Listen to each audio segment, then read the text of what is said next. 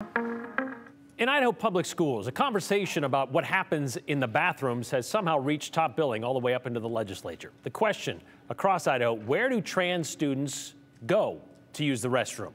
Concerned citizens in a number of Idaho communities say allowing biological boys who identify as transgender women or girls to use the girls' bathroom at schools is dangerous. Several versions of that law to address that question have gone through the legislative process, but appears there is one in the final form of the bill that is ready for at least some sort of decision. Joe Paris, following this conversation at the State House. And Joe, people have asked us about this bill, kind of how we got to this point. What's changed? What's different about this version as we move forward? Yeah, so this final version of the bill, Brian, is all about the exceptions. And the exception for allowing a biological male to go into the women's restroom or vice versa, that was brought up by a few lawmakers. So Senate Bill 1100 basically says students need to use the bathroom that goes along with their biological sex. And there's a section in the proposed bill that says if a student doesn't want to go along with that for any reason, a reasonable accommodation needs to be made. So the amendments to 1100 center on exceptions to the rule. A clause was added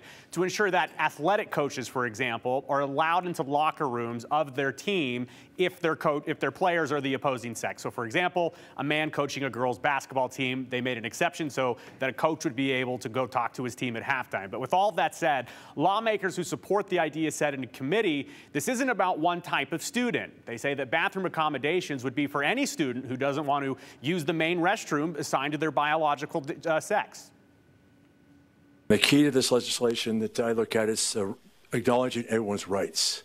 And the rights here for young girls to be safe and secure when they go to school in this most vulnerable position, and also young boys can be safe and secure in a place where they're most vulnerable. And finally, everyone else, where they can be safe and secure and comfortable.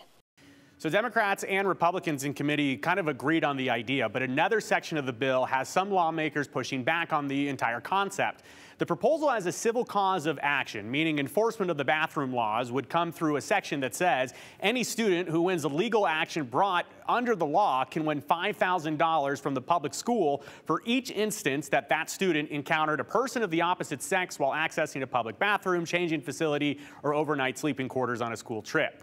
Democrat Representative Steve Birch said that the concept of the bill is okay, but the civil action, it goes too far. What I am extremely concerned about this trend of legislation by intimidation and threat of legal action and financial penalty. It's legalized distrust of our fellow public servants. To me, I would just want to see us remove it. It's unnecessary. And it really sets a bad trend. And for the similar reasons that Representative Nelson meant, it's but you want to make a quick buck, go sue your school and settle out of court. And you can do it over the next 4 years. We don't need that in our laws. Lawmakers in committee responded to Birch saying that the law needs to be taken seriously. The civil cause of action does that in their view.